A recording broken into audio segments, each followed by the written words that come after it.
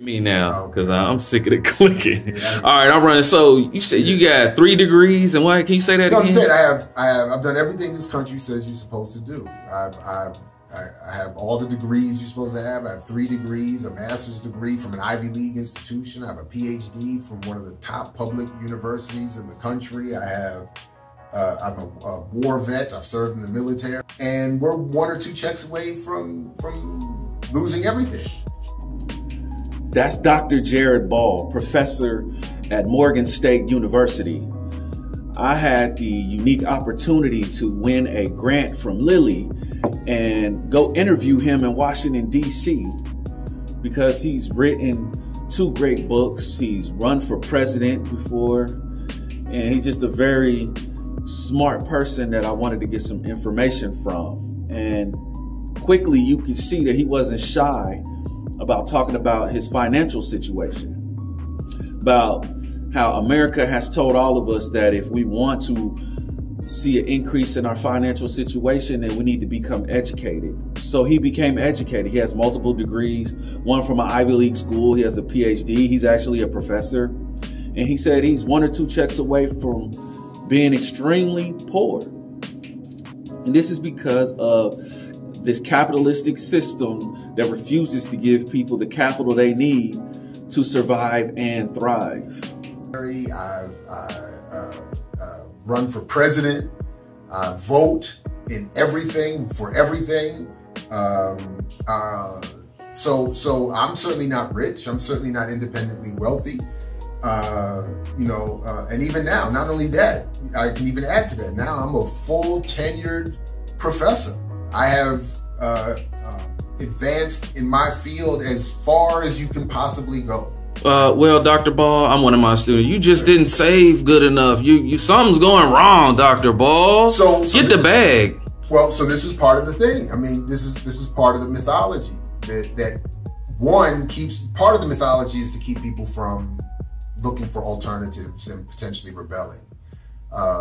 So the more you have hope in the system to become so-called successful, the less likely you are to challenge it. So a lot of, and this has been intentionally developed by the business and political elite over the last 150 years. This is not a coincidence that we all have this outlook.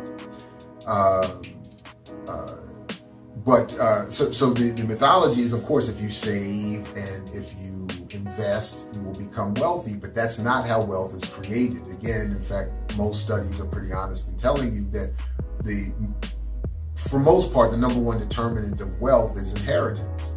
And then as some of the more recent studies from Dr. Sandy Darity, Derek Hamilton, and others have shown that race is still the #1 determinant for wealth. So being black, being brown, being some so-called other has a negative impact on your income potential, your earning potential, your potential access you have. I mean, other studies have shown that the most high-paying jobs aren't even advertised publicly; they're passed down.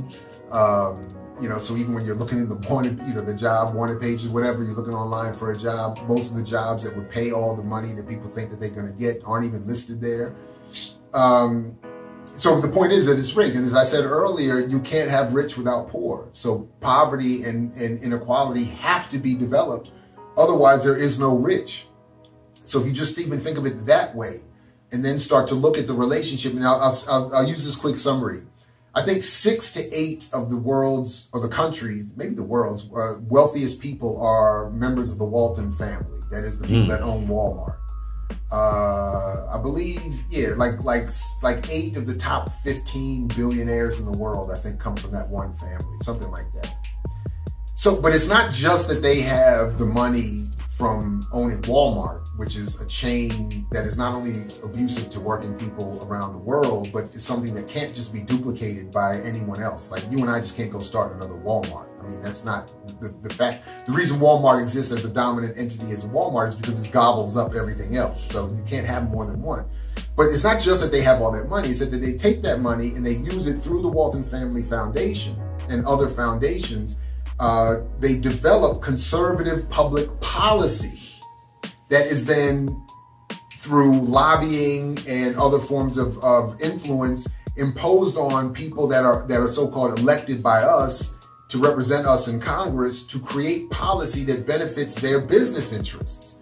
So whether it's trade agreements with China, or whether it's just engaging in more war so defense contractors can make more money every time a bullet is fired or a bomb is dropped, it's policy that is driving this inequality and the wealth for this handful of people. So this idea, again, that it's laziness or we can all do it is nonsense. Or this idea that it's not government policy and that it's all the private hard work of these individuals that develops this is all nonsense. One of the biggest issues that we have is our inability to see reality in a way that will help us to solve the numerous problems that we have. And this issue is made worse by the entertainment-based media spewing propaganda about the problems that do exist. Examples of a lot of these self-help books are not grounded in sound economics, especially from people like Robert Kiyosaki and his Rich Dad Poor Dad book. And now the book does have some good things in it, but as far as politics and economics and how that affects business and individuals and the overall macroeconomy, it lacks all the fundamentals of economics in regards to those things. And the sad thing is that this book is now in my school. So a lot of kids are absorbing the information in this book, and they're looking at their world and thinking that the way to financial freedom is through saving your money, investing, improving their financial literacy. Therefore, they also think that those people that are poor have not done these things, that people who are poor are lazy, are financially illiterate, and that being an employer is bad, and that everybody needs to be a business owner. But if everyone is a business owner, then who's going to work for them? Everyone cannot be a business owner.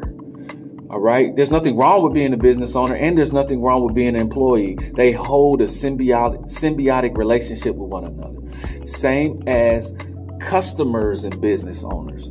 Without customers, you can't have business owners. Who's going to buy their products? But Robert does not do a good job of fusing sound economic principles into his book. He doesn't help the general public understand macroeconomics. Instead, he takes a micro personal finance perspective and applies that to the macroeconomic problems such as unemployment, lack of wealth, income disparities, wage stagnation. He combines all of that as if these are actually microeconomic problems when homelessness and unemployment, joblessness, wage stagnation are actually macro, big economic problems. My father was the head of education, PhD, all that stuff. I go home and ask him, said, why don't we learn about money in school? And he looked at me and says, because the government doesn't let us teach that subject. You're listening to Robert Kiyosaki, author of Rich Dad, Poor Dad. And he just talked about money. And he said his dad was a PhD person, ran some schools, asked him why don't they learn about money in school. His father told him because the government doesn't allow them to teach that. That's right. I'm a teacher. We do not teach anything about money. But unfortunately, Robert doesn't teach anything about money either.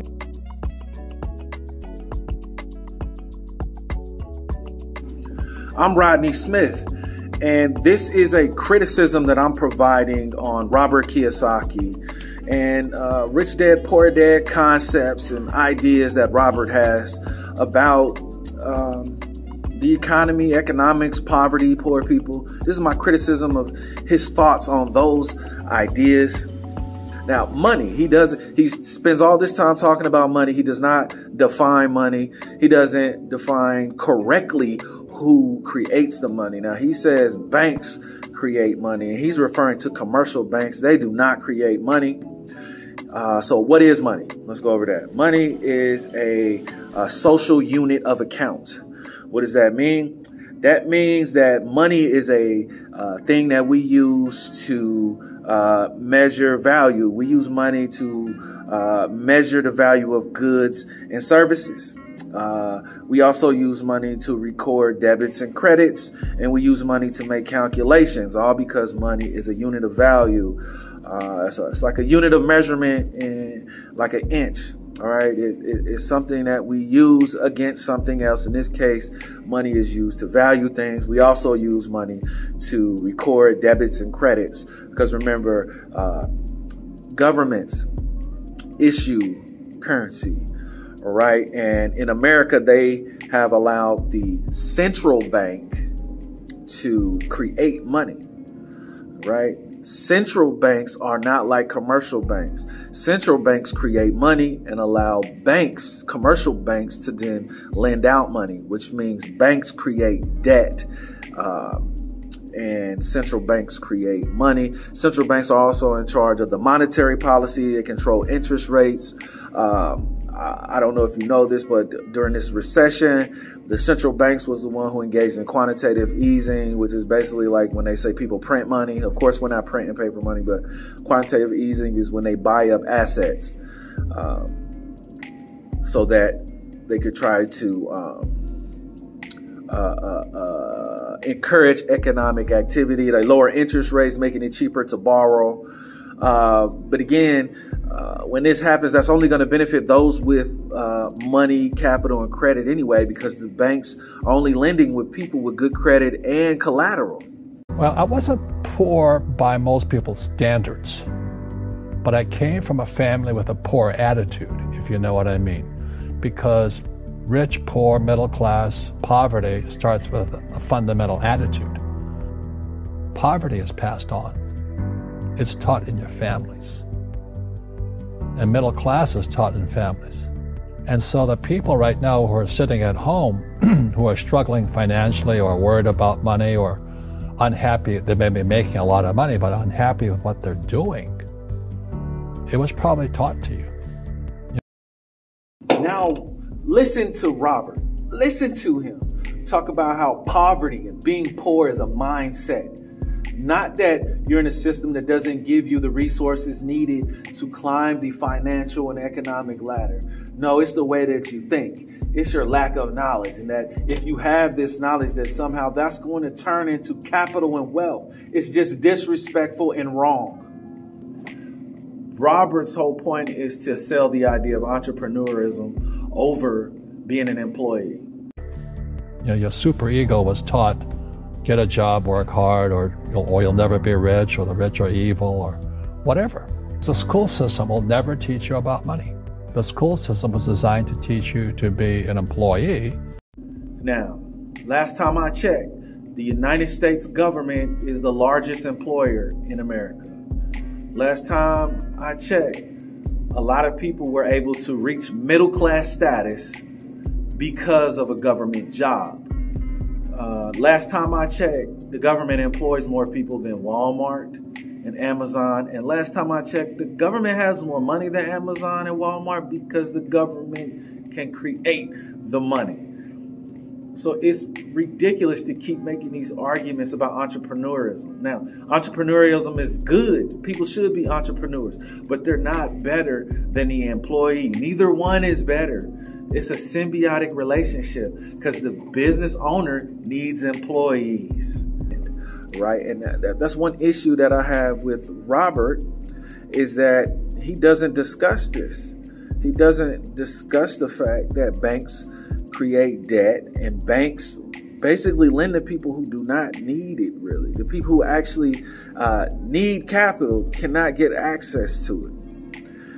And he doesn't talk about the policies that keep this in place. And these are huge issues. He doesn't talk about capitalism and how you need capital to properly function in a capitalistic country. See, capitalism just means that there's going to be private ownership of the means of production. So instead of the government owning McDonald's, we have private individuals owning McDonald's. Instead of the government owning Walmart, we have private individuals owning Walmart. That's what capitalism is. Private ownership of the means of production. And the key word in capitalism is capital, right? You need capital to be able to properly function as a business.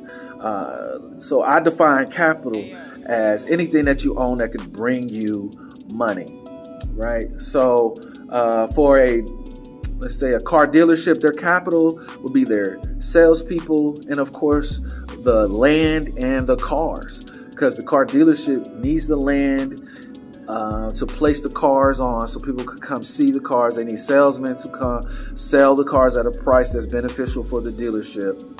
And once all of that happens and someone buys a car, that's money for the dealership. And of course, they got the service department too, that has to sit on the land so the customers could bring their cars in on the land, and customers pay to have their cars fixed and serviced.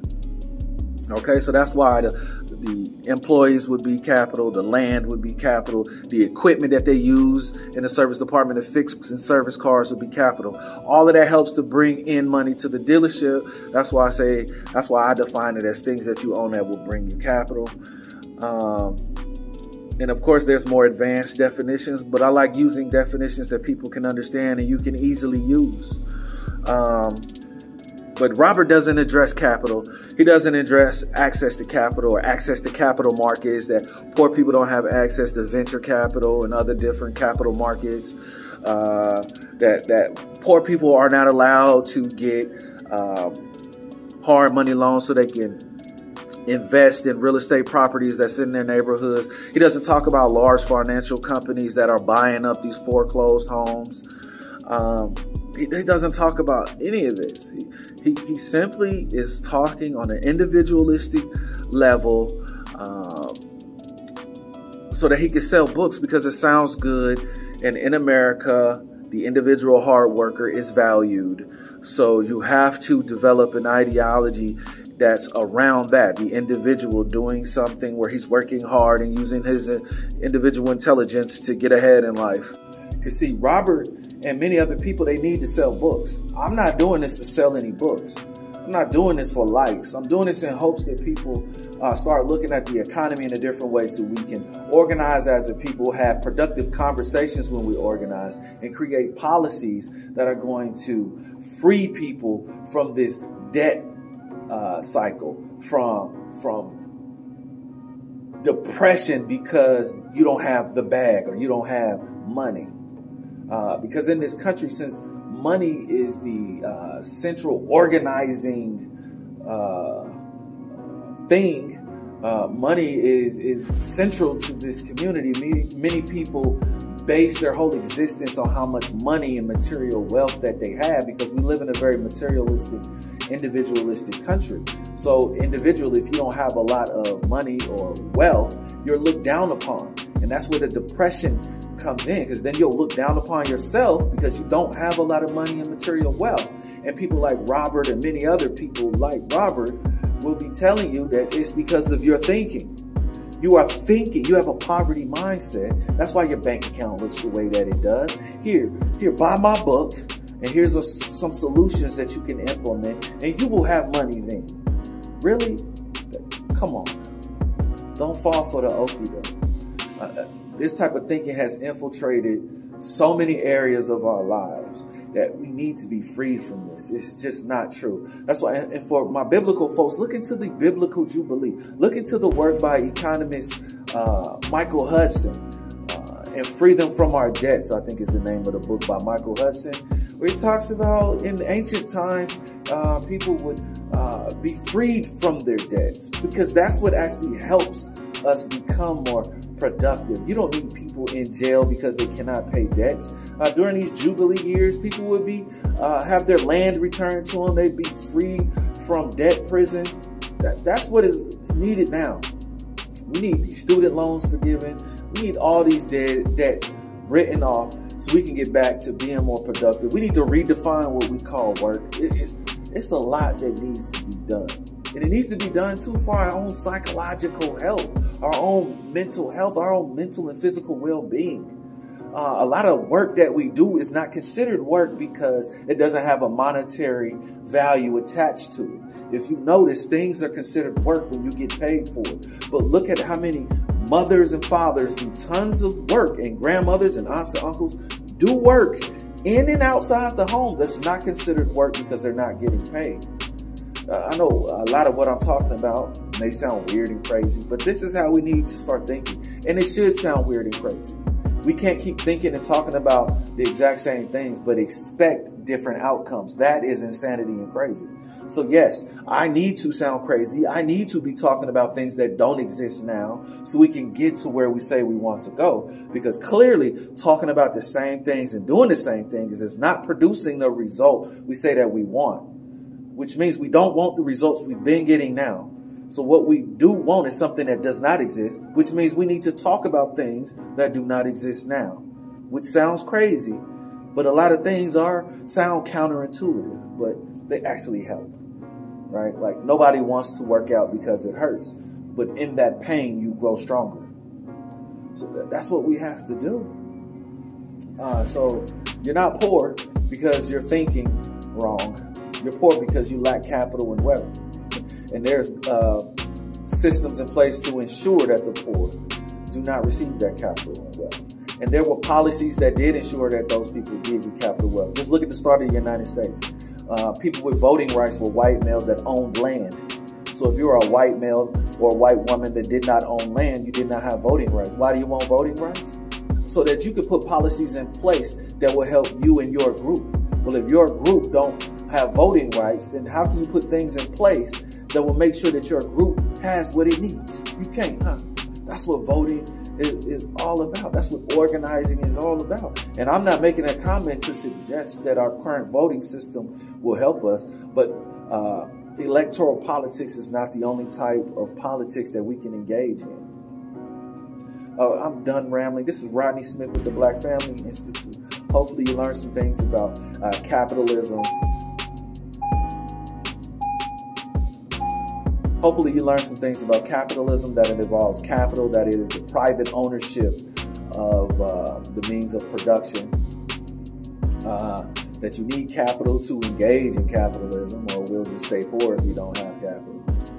Hopefully you learned the difference between macroeconomics, which is the overall larger economy, and microeconomics, which deals with individuals and individual businesses.